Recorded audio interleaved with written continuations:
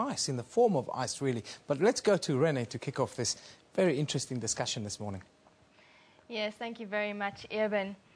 Of course, it's news from a different field of study today. From its red dust storms, active volcanoes, and average temperature of minus 26 degrees in winter.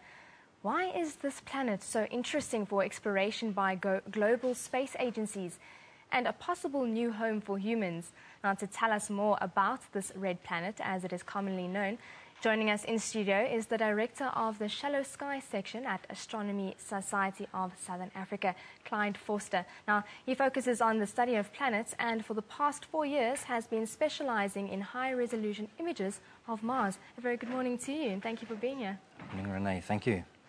So let's begin with the ExoMars project, Schiaparelli, or Schiaparelli as it's called. What was the main intention behind this? Okay, when we're trying to explore other planets, and particularly the likes of Mars, and the search for life or potential life on Mars, both past and present, one of the key elements is to get instrumentation and obtain data from the location. And landing on Mars is not easy. The success rate since the 1960s has not been particularly great. I'm talking certainly less than 50%. And this was a new, unique landing process that the ESA is looking at to use to land the rover on the 2020 mission. So one of the key elements was to test the landing process. Schiaparelli was the entry, descent and landing demonstration module, and it was very much a demonstration unit. So there's always risk in terms of these. It was a new process, but that was one of the key elements. Second one was to capture data as it went through the atmosphere of Mars, and thirdly was to capture data on the surface when it actually got there. Unfortunately, not going to happen. Well, why is Mars the chosen planet for exploration? Why are we seeing this rush to Mars? Well, with humankind the way it is and what we have done to this planet, obviously a lot of people are seeing Mars as the new frontier for mankind. Mars is the closest, certainly, environment that we have in the solar system to Earth. Having said that, it is certainly inhospitable, although we'll see, hopefully with a few images, that it's extremely beautiful as well in its own way. So do tell us a bit about this planet. What can we expect from the atmospheric conditions, and what else should we know about this great planet? Okay, Mars, firstly, is approximately half the size of the Earth, so it's quite small. It has, gravity-wise, it's about 1/3 of the gravity of Earth, which obviously has certain physiological impacts for humans going there. It has got an atmosphere, unlike the Moon, so that brings its own challenges as well. And more specifically, the atmosphere of Mars is made up of 96% carbon dioxide. But Mars orbits the Sun. Is the next planet out from the Sun, from the Earth, orbiting at about 1.5 times the distance of Earth from the Sun. And one of the key elements in terms of humanity getting to Mars is that, similar to the Earth, it sits over on its axis. So Mars experiences quite intense seasons, very similar to Earth. So that drives the weather conditions on Mars. You did mention the temperatures a little bit earlier, with Mars being further away. It's quite a lot cooler than Earth. We don't reach such high temperatures as we do here, is that right?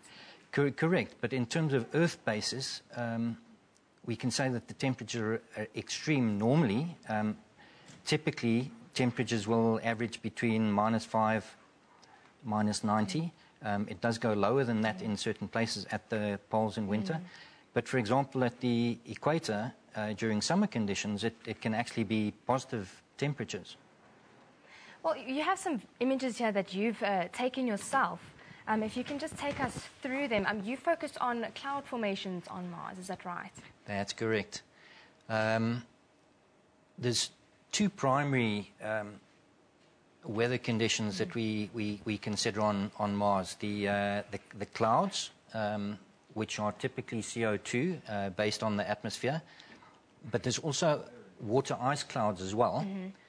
And the second one, which is where there is a huge amount of interest, particularly at present, is the dust storms. Yes.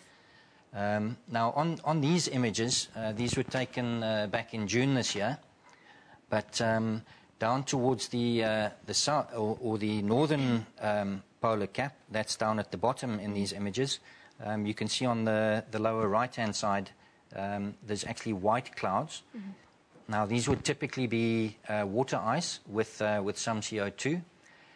Whereas up in the top of the image on the left, we've got the Hellas Basin. Now, this is one of the largest impact craters in the solar system. It's approximately 2,300 kilometers diameter, approximately 7 kilometers deep.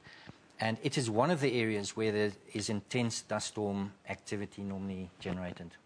So it seems like a very dusty planet. But there's also some volcanoes as well?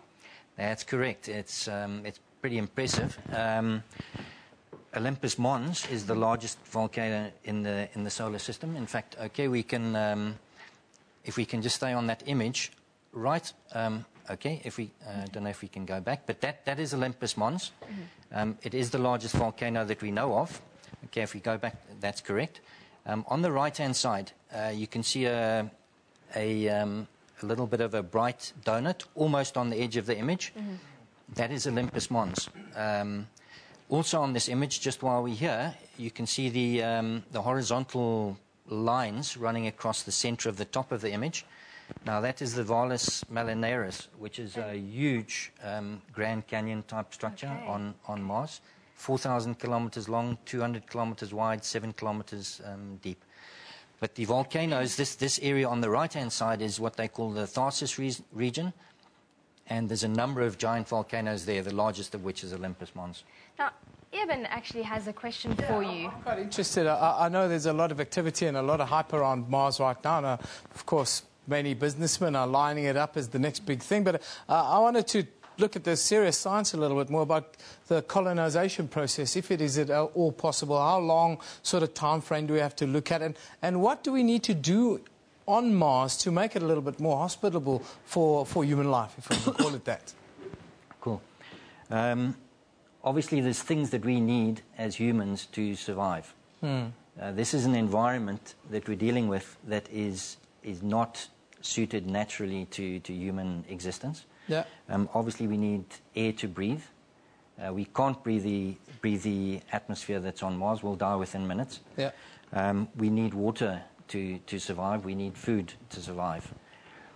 Now, initially, and again, these are my personal views, not of any of the space race contendants, but I think the general view is that we will have to take those initial resources to Mars, possibly even before the first astronauts arrive there, so that we've got a base of resources before we get there. Having said that, the atmosphere of Mars, CO2, obviously contains oxygen. We can split the CO2. We have the technology to do that. We have water there. So those are base resources that we do have available on Mars. We know that there's iron, nickel meteorites, quite substantial amounts of them. We've seen those on the rover images. So there is resources there that we can use. However, initially, my view is that we're definitely going to have to take resources there. Thank you. Well, we will be continuing this discussion after the break. But first, we have to go to a bit of social media. But Eben will have that for you. Yeah, it's been a busy, well, it's a great morning, really, if you're a football